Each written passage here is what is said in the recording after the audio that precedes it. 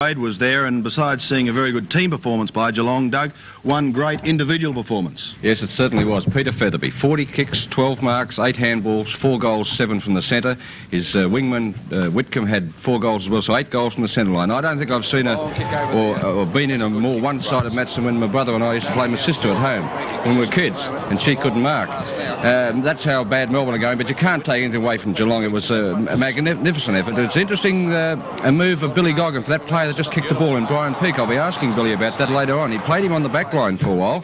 And I don't think he was too happy about it, Brian Peake, from reports I got after the match, and I'll be talking to Billy Goggin about that. But they are certainly lining themselves up for one of the favourites for the flag. Melbourne have got a long, long way to